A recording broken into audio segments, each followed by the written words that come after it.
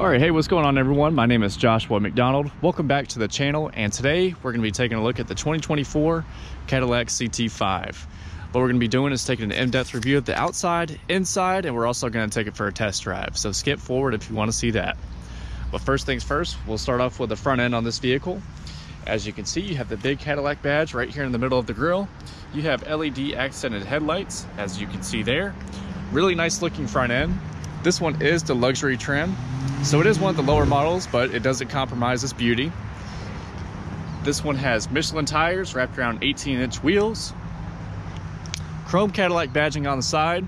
You also do have these cool door handles. You actually don't pull on the door to open it. There's a little button on the inside that you press. Once you press that, that'll open up the door for you, and you can close it back. Really nice side profile on this vehicle. Really good looking sedan. Moving around to the side, you can see we have the gas fill up here. This does have the capless gas fill system. So with this motor, premium fuel is recommended, so 93 octane. This is powered by a 2-liter 4-cylinder turbo, has 238 horsepower, and it has 257 pound-feet of torque. Dual exhaust tips on the back. Here's the rear end of the vehicle. You have your CT5 badging, you have the Cadillac in the center, and you have the 350T logo in the back. You also do have pretty ample trunk space. You can open it up with a key, or you can press this button up here and it'll open right up for you. As you can see, this is all the room that we have in the back. Also, underneath, we do have all of our tools if it comes with a tire inflator kit. There is no spare tire on this vehicle, unfortunately. So if you're stuck on the road, you will need that tire inflator kit. Now closing it up. Moving around to the back seats. Let's go ahead and take a look. So nice aluminum accents on the doors. As you can see, we have these pretty heavy door handles right there. This does have the Bose Performance Series audio system. You have all of your controls for the windows and doors. Also, you do have little pockets on the side for storage. Storage behind the driver and passenger seat. You'll see right here we have 2 vents. We also do have a couple of phone hookups. So as you can see here, here's a cigarette lighter port and a USB-C. Full leather seating surfaces. Feels really nice to the touch, really premium, as a Cadillac should be. But hopping inside, here's all the room that I have. That seat is how I would be sitting if I was driving. I'm about 6 foot tall. This is eye level for me, so pretty good headroom. You also do have a sunroof up here that opens up for the second row. Handles on the side, a light, all of that stuff. You also do have 2 cup holders for the middle seat. But really nice second row, not a bad place to sit at all. We'll go ahead and hop up front.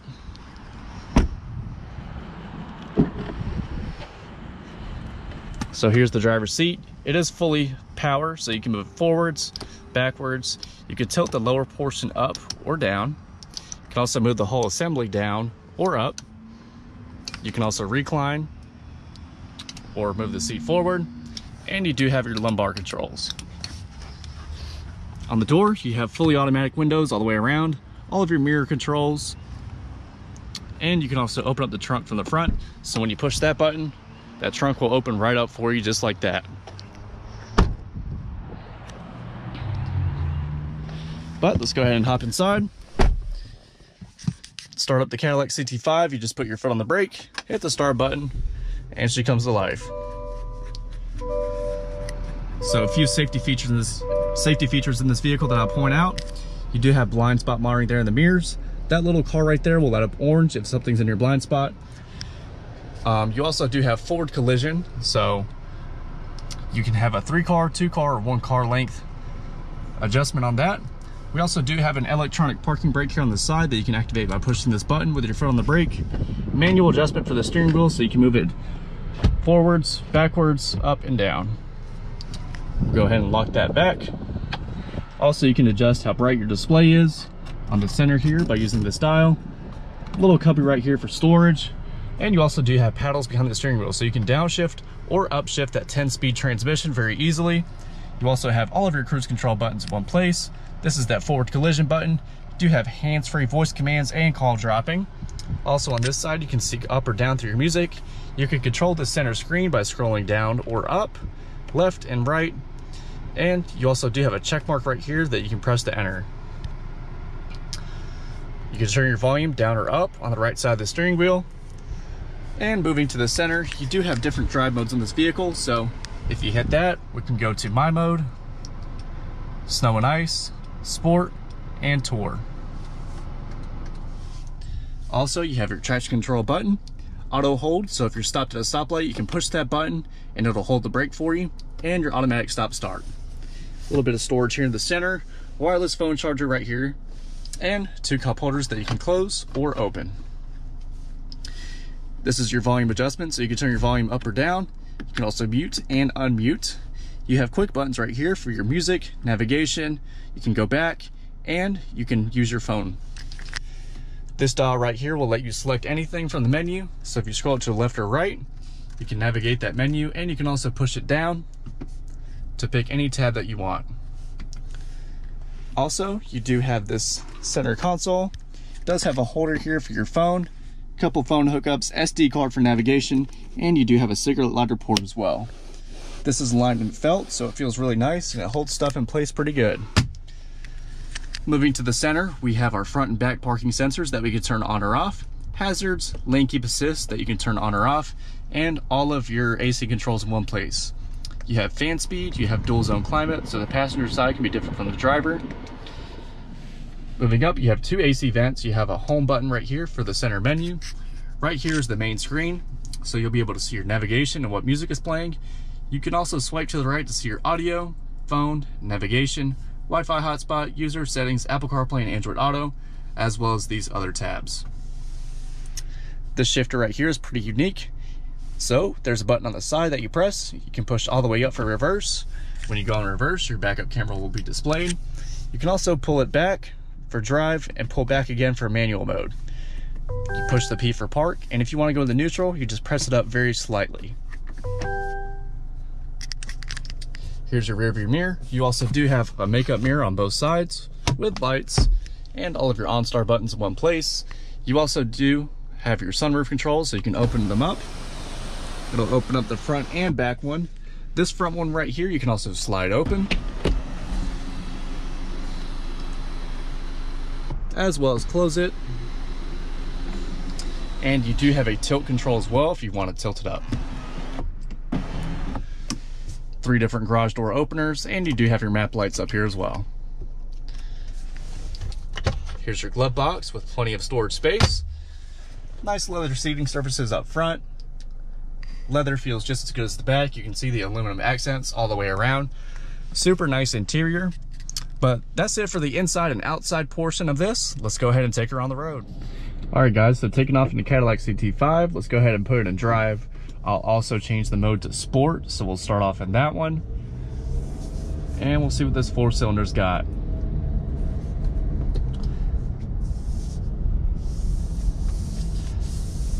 So first thing I noticed, the steering wheel feels really good. It feels really sporty. It's a really nice size. Turns pretty good. We'll go ahead and give it a turning radius check. Let's go ahead and crank it all the way. Yeah, it turns in a circle very well. No drama, no extras.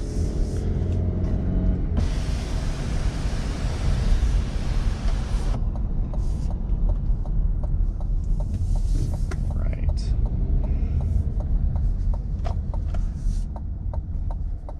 And we'll go up here, we'll give it some gas. See how it feels.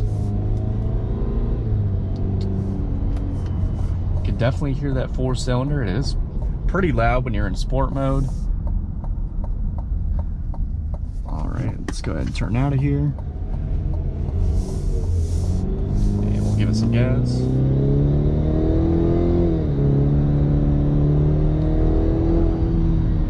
Yeah, so acceleration isn't that impressive, but it does get up and go. I know a lot of people will opt in for the sportier CT5 V series if you're looking for some extra power. But for the price point, I really don't think you can beat it for a luxury 4-door sedan that you're going to drive every day. But we'll go ahead and change the modes again. We'll go into tour mode, see how that feels. So yeah, that loosens up the steering a bit. Also notice the motor is a lot quieter, but really smooth, just rolling down the road. Soaks up the bumps very well.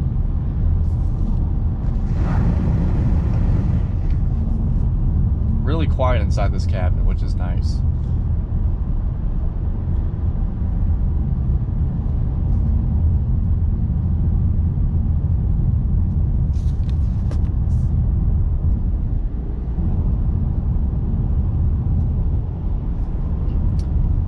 Let's go ahead and put it back in sport mode and we'll try out these paddle shifters. So I'm going to pull it back for manual mode. So right now I'm in 6th gear. We'll downshift up to the stop sign. 5th, 4th, 3rd, 2nd.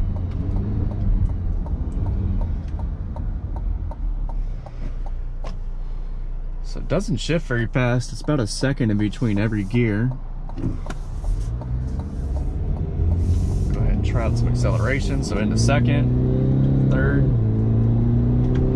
4th, 5th, 6th. So this is a 10-speed automatic transmission. When you just leave it in the regular mode, the drive mode, you really don't feel the shifts at all. It just keeps going and going and going.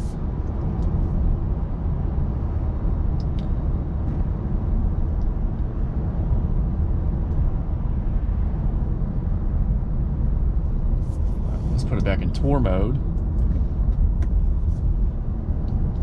And we'll head up on the highway up here, see how she does.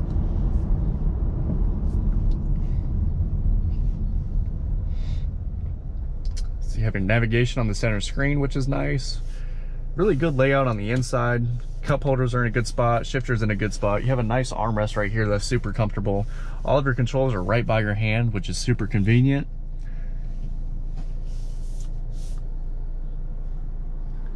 But yeah, not bad at all. Let's go ahead and open up the sunroof. See how the noise is with that.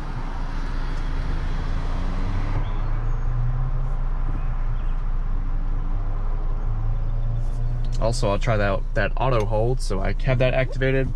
Took my foot off the brake and it's just holding for me, which is nice. So if you're at a long stoplight in the city, like how I am, you can just sit here and relax. But we'll go ahead and turn that off. And we'll go ahead and take off.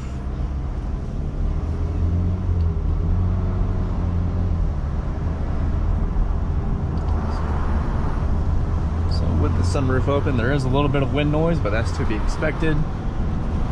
But it does give you a nice open air feel. Let's go ahead and close that up before we head back on the highway. All right, a lot of bumps right here, so let's see how it soaks it up. Really nice suspension on this. It's super comfortable. I love the seats on this vehicle. They do hold you in pretty good. And the leather on it is super soft and comfortable. But we'll do some highway driving up here.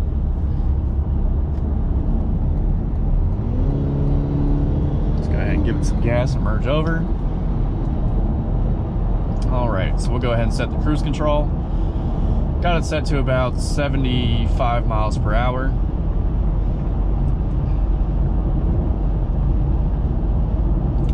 So yeah, it rolls down the highway super nice. This doesn't have adaptive cruise or anything like that. It's just regular cruise control, so you definitely have to manage your distance.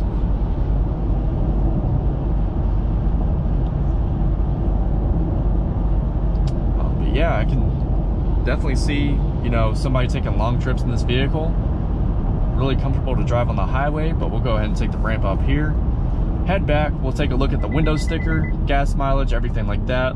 Don't know if you just saw that, but that's the forward collision system telling me to brake.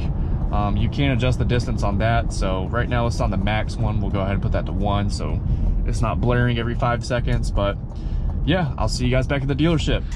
Alright guys, so back at the dealership, we'll take one last look at the outside of the Cadillac CT5. If you guys enjoyed watching, make sure you guys leave a like on this video. Subscribe down below to see more cars for sure. And let me know what you guys think of this sedan down in the comments down below.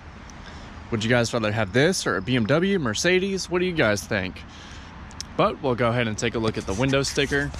Like I said, this is the 2024 Cadillac CT5 Luxury. Summit white with the jet black interior, 2-liter turbo motor with a 10-speed automatic transmission.